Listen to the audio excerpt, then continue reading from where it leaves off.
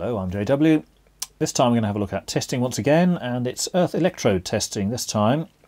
Now, earth electrodes are not commonly used in the UK. They may be more common in some rural areas, but most new installations certainly do not require one. And of course, if you have got one though, it does need to be tested and confirmed that it's installed properly and its impedance is suitably low. And therefore we'll have a look at how you can test these.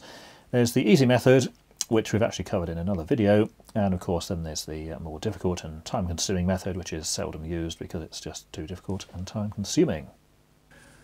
Now, in terms of earth electrodes, which are those things that you bury in the ground, such as an earth rod, or in some cases it can be other things as well, like a grid or mesh or whatever, then these things do need to be tested, and there's two main ways that you can test these. The first method is to simply do the external impedance test, and that's simply using a two-wire deal between the earth electrode and the means of actual supply to the building. And this is by far the most easy, and hence it's the most common method that is used. However, the problem with this is that it does require that mains power is available, because of course without it you can't actually do this. So on an installation that actually has power available, then that's by far the easiest one, and we've done a separate video on that as well, so just go and have a look at that one. However, in the case that power is not available, which certainly would be if there was a new installation, power hadn't been connected yet or whatever, then the alternative method is to use an actual earth electrode tester. And this does not require any mains power, they're battery operated, and of course this can be done whether there's mains power available or not. And certainly if you've just installed an earth rod or something and say the actual electricity hasn't been connected yet, then this is pretty much the only choice that you're going to have. This takes considerably longer, and of course you do need the specific piece of test equipment to do it with as well. Now, plenty of multifunction testers have this built in, but certainly not all of them. So if you are going to be putting earth electrodes in on a fairly regular basis, it's worthwhile to get one that does actually include this function. I say some do and some do not. Now, in terms of doing these, we've done a video on this before, so I'm not going to cover that in this video, but what we're going to have a look at is the procedure if you're going to use a specific testing piece of equipment. Now, of course, you're going to have the electrode installed, and here's the ground here, just drawn it in brown here, and here's the sky with the sun in it or something. And your electrode will, of course, be embedded in the ground, and we're going to draw it over here in black. Normally the top is recessed below the ground, but we'll show it above here just for ease of drawing.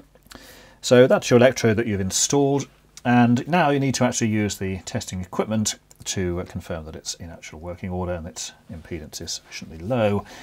And typically the testing equipment will have three connections, and so this could be part of another multifunction device, but three wires coming out of that. First wire of which actually just connects over to your earth electrode. Now we're going to draw these in blue because you can actually see them just as well. So one of them goes to the actual earth electrode in the ground. Now the other two wires need to go to two additional electrodes which are only temporary, and generally if you buy one of these things then it comes with this as part of the set. And essentially they're metal spikes with the wires connected, and these need to be placed in the ground a reasonable distance away from the actual electrode you installed earlier. They're not particularly long, usually only sort of 12 inches or 30 centimetres in length or something, although if that's not suitable then longer ones can be obtained. So you need to insert the other two electrodes, say here, temporarily on the ground, and then the other one, say over here. And note this does require that the ground is reasonably soft and you can get it in there. If this is a concrete laden car park or something, well, unfortunately it's game over because you can't obviously just poke these into solid concrete or something. So again, this is probably something done in more rural areas, typically where we would have this type of installation anyway. Now the three wires there will just connect across, so you're going to have a wire from here to this one and a wire from here to this one. Now in terms of the distance these have to be apart, this is fairly important, and it really depends on how deep in the ground this thing over here actually is. And the important thing here is to make sure that the area that's affected by this one does not overlap the areas affected by the other two. And this does vary considerably depending on the type of soil, but a good way of estimating this is to see how far in the ground this is, and of course you'll probably know this because you're more than likely only just put it in there yourself. So let's say this was 2 meters in length in the ground, which will be a fairly short electrode in actual fact. Then the total distance here between this test one here, which we're going to call number 2, and number 1, this distance here needs to be at least 10 times the depth of the initial electrode. So in the case of it being 2 meters in the ground, this distance here needs to be at least 20 meters. So as you can imagine, these test leads are extremely long, and again when you buy these as a set, they do come with extremely long test leads in a big bag. So 20 meters as an absolute minimum distance, and of course if this was a deeper electrode, say it was 4 meters in the ground, then yes, that means you're going to have to go at least 40 meters away, so you could be literally halfway across a field or something. So definitely not very convenient in terms of the other test, and now you can see why the other test is more often used. So total distance there is certainly important, and initially you want to do these so that they're reasonably equally spaced. So in the case of the 20 meters, you would have, say, in the region of 10 meters there, and about 10 meters there, or conversely longer depending on the actual circumstances. And then once you've done this, it's a question of pressing the button on the machine, and then it will tell you on the little display what sort of reading you actually have. Now the reason it has 2 of these is that the device can actually determine whether or not these are connected in the ground satisfactorily by measuring the resistance between the two, and it does all this automatically. And if you find that it's showing some kind of error here, it means that these two are not making sufficient contact with the ground, and if that's the case, you're going to have to either reposition them or put them in deeper, or say get longer ones or whatever else. But assuming that it does actually show correctly, it will give you a reading there in ohms, and that is effectively the reading that you've got. However, that's not the end of the procedure, because that only gives you in those 2 particular positions. What you then need to do is to remove this one, and you need to move it closer to the main electrode over there, and then do the test again, and then take it out again, and then move it further away, so over this side, and again do the test again. So you want at least 3 separate readings, and again you don't want these to overlap, so if this was say 1/2 meter in depth, you don't want to get any closer to this than say 5 meters. And in terms of the distance here, at least sort of 5 or 6 meters either side would be fairly usual. If you've got a very large distance, then of course you can do a bit further as well. Now what you should get from the 3 readings is basically the same. So if you say got 68 ohms initially, then you got sort of 71, and then you got sort of 70. Well, that's fine because they're all pretty much substantially the same, and the actual reading you would get is the average of those 3. So you simply add those 3 together, divide by 3, and that will give you the result in ohms. And again, this is not particularly critical because you're just making sure that it's within the sensible kind of range. If, however, you did the first test and say got 68, and then you did another test and it came up as 140, and then you moved it the other way and it came out as 399, then this indicates there's something gone horribly wrong, and it means that either this is extremely poorly connected, or one or both of these are also badly connected, and in which case you're going to have to try these in 2 completely different positions, and of course maybe do something about the original electrode installed as well. But substantially the same, that's fine. Substantially different is no good, and you'll have to do the test again. And depending on the kind of soil and ground you've got, it may be necessary to repeat this test a considerable number of times until you can actually get satisfactory readings from it. So this is not a quick test. It's not convenient because you're trailing wires tens of meters across a field in most cases, and of course it might be raining and getting dark and cold and whatever else. So you can see now why the other test is used, and this is seldom done unless this is absolutely necessary.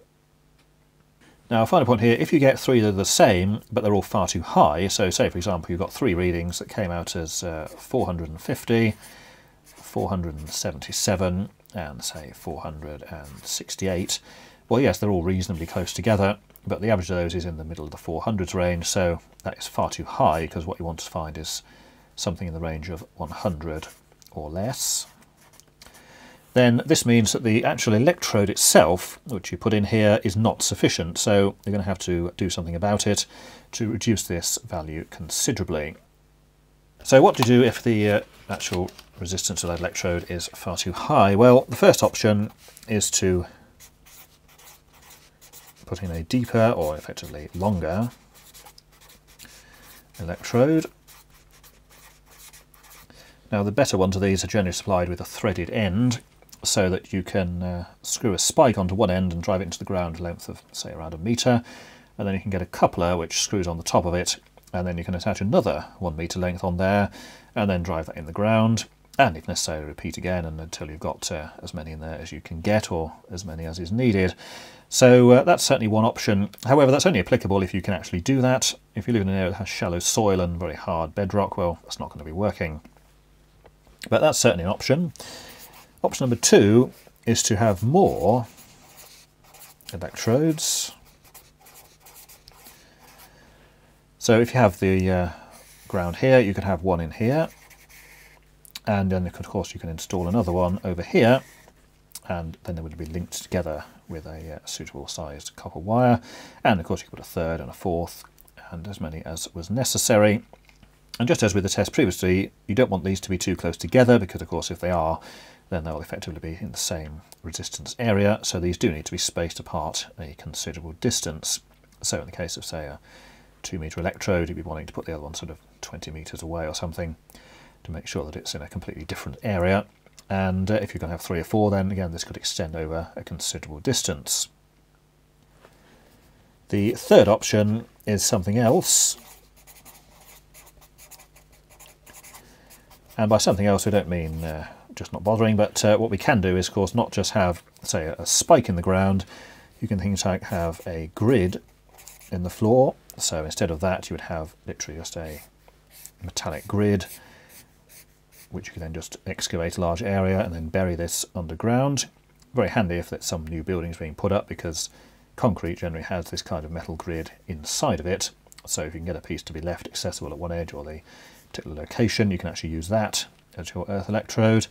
There are also things like tape, generally made of copper, so you can dig a long trench in the ground and then you can lay in the copper tape for a distance of many meters and bury that inside. And there's several combinations, obviously combinations of these, or rods and tape and so on. So whatever's necessary, and it really depends on the actual area. If you live in, say, Cornwall and you've got solid granite, you're not going to be driving earth rods into that, so you're going to pretty much be condemned into using grids, tapes and that kind of thing. And pretty much any metallic object buried in the ground would do. So even if you had, say, on a farm or something, some old disused water pipe that went across a field for 300 metres, if that's not being used for water anymore, you can certainly connect to that, and that would make a fairly good earth connection. So that's earth electrode testing. And say something that's not necessarily done all the time, because many installations don't actually have one, but clearly if they have got one, you do need to do the test. And certainly if mains power is available, then it's certainly recommended to do the impedance test using the mains power there, because that's much quicker and easier than doing the test with the 3 leads and all of that. And the only thing to bear in mind if you are going to test it using the mains power is to make sure there's nobody in the vicinity of the electrode when you're doing the test, particularly if you're going to use an older test device, as when you're actually basically connecting that to the test machine, then there can be an exposed voltage occurring on and around the position of the electrode. Now most modern test equipment, in fact probably all of it, will limit the voltage there to either 25 or 50 volts, but certainly some older equipment, the ones that Claire made for example, doesn't, and you can in fact get some fairly dangerous voltages appearing there, so just bear that in mind. So not particularly relevant on new equipment, but older test equipment it certainly is. So that's it for this time, and until next time, thanks for watching.